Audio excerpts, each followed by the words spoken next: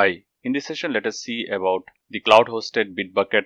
I'm Kumar and welcome to my channel on tech and tutorials. So this is the URL bitbucket.org, and if you come to this URL you can create your account clicking this get started for free option. So this is almost similar to what you will have in your enterprise environment. Let's go to the pricing first. If you go to the pricing here, you will see that there's a cloud hosted option here, which we will try to log in and we'll try to create a repository. And then the self-managed is the one which you will have within your corporate environment, where they will have their own hosted BitBucket repository within your organization. And then I come back to the home page. From here you can click the login if you already have an account, or you can click the get started option here as well as here, which will give you the option for signing up into bitbucket.org. So if you click this get started for free, you can provide your email ID, username and your password, and it's going to send a sign up link in your email ID with which you can click and then you can sign up. It's pretty straightforward and easy. So let us log in with our username and password into bitbucket.org. Let's go back to the home page and click the login option. For login, I already have my login username and password, so let me log in. So once I log into bitbucket.org with my username and password, this is my home page where I have one repository already here, which is actually a shared repository with another Bitbucket login user. So let's start from the bottom here. If you see here, there is a profile and settings here. If you click on this here, you will see all your workspaces. This workspace KRS20 is from another Bitbucket login, and this is my workspace which I have created. So in Bitbucket, it's a little bit different to the github.com. Here you have workspaces, and under workspace you will have projects, and under projects you will have repositories. So we will create one workspace and then we'll add one project and then we'll add one repository underneath it to see the full thing here for Bitbucket.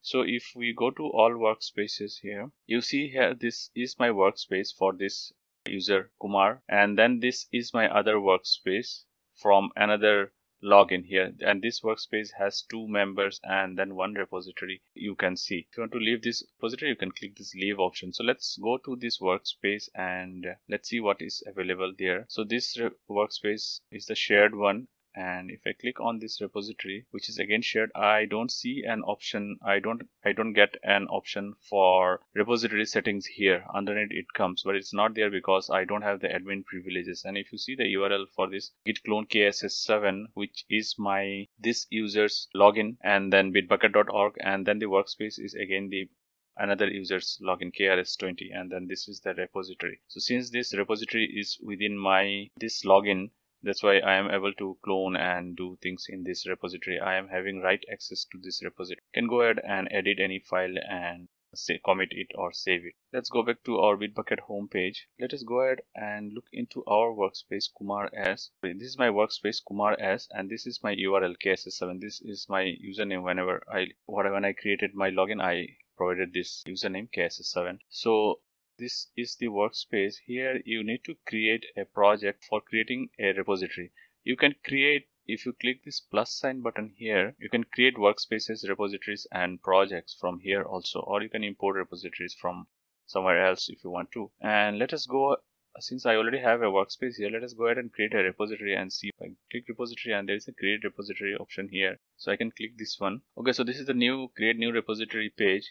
Here if you see the workspace is Kumar'S. If you had a different other workspace, see that option you can select here. And then first we need to provide a project name. We don't have a project created, so we need to provide a project name here. I'll just name it as BB Project 1, and I'll just name it as BB Repo 1. And if you want to make it as a private repository, by default this is selected. So Bitbucket is a little bit different than github.com, where by default the publics are selected, and in Bitbucket you will see that they prefer to keep your repositories private and work within your team. So I can just keep it as private repository for this repo. And if you want the same thing what we have in github.com, if you want to include a readme file, you can include, yes, this with a tutorial for beginners, include a readme. Okay, so let me just select whatever is the options, whatever by default it comes. And then if you want to provide a description, forking, allow only private folks, and then language, so I'll just keep it as default. I'll not select any option and I'll create a repository. Okay, so my repository is created, but I have a repository here which is actually the readme file they created by default. here, and this is the contents of the readme.md file. Edit a file, create a new file, and all these options are there.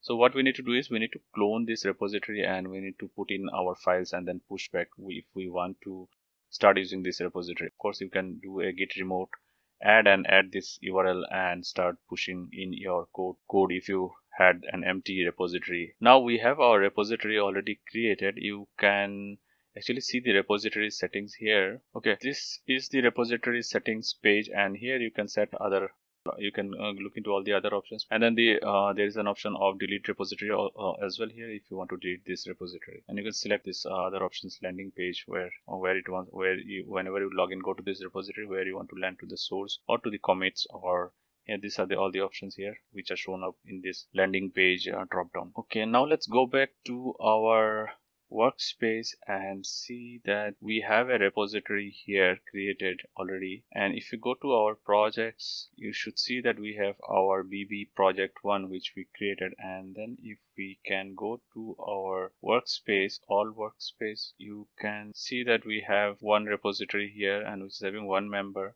and this is the other shared repository. If you go to the projects, it will show us our project and then the project from the shared repository, and that this is our repository and this is a shared repository here, and this is logged here, which means we don't have a lot of privileges for this project. And you can create a project from here also, create project option. Okay, that's about creating a repository in bitbucket.org. So that's all in this video session. I hope it was helpful to you all. Thank you.